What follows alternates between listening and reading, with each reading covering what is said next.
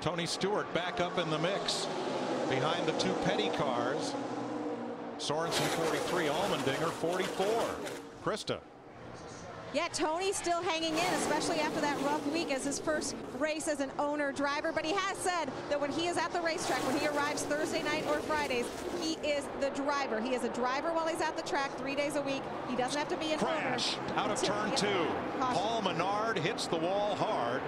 And that wreck actually started about 10 cars in front of Menard. A black and yellow car, may have been Jeff Burton, got into the wall in 2. And everybody backed up from there. Let's start this going off into turn 1.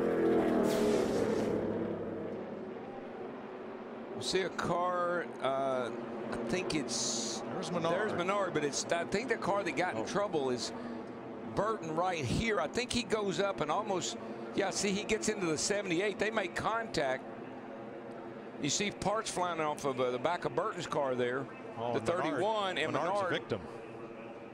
Just tried to get by and didn't quite make it. But you're right, Mike. It all started way back in the middle of turn 1 and 2. Yeah, Burton just started up the hill, and 78 Regan Smith's there. They make contact.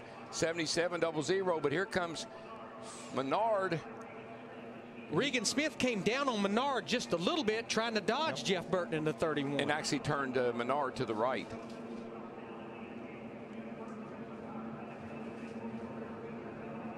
These guys should not, crew chief should not mention that rain might be on the way. It's a good point. Yeah. The free pass on this caution. Dale Jr.